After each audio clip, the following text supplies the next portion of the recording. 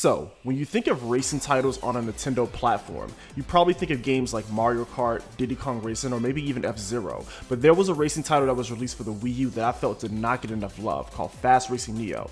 Now this game is known as Fast Remix once it got ported over to the Switch. This is the version we'll be looking at for this review due to the improved visuals, gameplay, and just more quality of life tweaks. If you know anything about me, you know that I love racing titles. These are some of the games that I spent hours on with friends playing. I plan on eventually revisiting some of these in the future, but for this review, I wanted to highlight Fast Remix. Fast Remix is like if you took a game like Wipeout and mixed it in with the mechanics and high-speed thrills of F-Zero GX. These are some very unique mechanics that we'll highlight in this review, so let's get into it. This title was developed by Shinen Multimedia, the same team who developed The Tourist, which was a game I reviewed recently on this channel. This team was really good at bringing out the potential of any Nintendo platform, both visually and performance-wise, and Fast Remix is no exception to that. First off, this game is absolutely beautiful. When I played the original release on the Wii U, I was blown away at how great this game looked. The Switch kicks it up a notch with great lighting and weather effects, and also running at a smooth 60 FPS, which is super critical for a game like this. The tracks are futuristic racetracks that look amazing and feel great to race on. The sense of speed you get for these courses are insane and super exhilarating.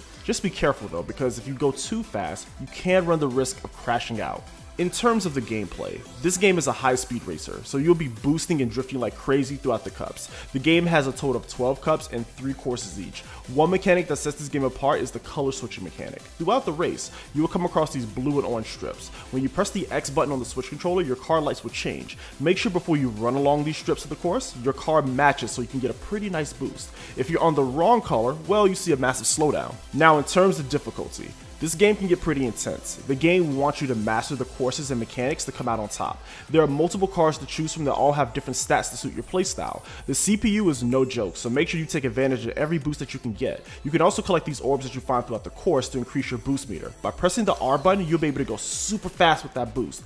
I love using this during long stretches to get to the finish line. This game features the typical modes you will find in pretty much any racing game: a Grand Prix, time attack, online multiplayer, and so on. This game also features a hero mode where the boost meter acts as your health bar. This game is pretty straightforward in that regard, so it's perfect for those just pick up and play sessions. Overall, Fast Remix is a great, high-energy racer that offers some of the best visuals on the Switch. If you're a fan of games like F-Zero GX, Wipeout, or even Burnout, this game is great to have in your collection. This game can be found in the eShop for $20 in the US. I would say it's worth the price. Thank you all for watching, and I'll see you next time.